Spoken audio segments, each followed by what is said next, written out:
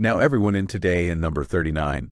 This video we are going to see how we can activate a group in Messenger in very simple, and we are going to see it step by step. First of all, what we do with the Messenger application on our device, then we are going to go to the specific group that we want to archive. Click on the group and move from right to left, and now we have to click on the purple button and it appears and the conversation is archived. Now if you want to see where the group is, we are going to see vouchers. Leave the 3 horizontal lines and go here to the section as an archive. Here are all the conversations that we have activated, both private and group, and here, as you can see, is the group that we just activated. And if you want to enter, you can enter and speak calmly through it, or if you want to deactivate it, is the same to have left and click on the button. Well, that and number 39 is all. Thanks for watching this video. Next.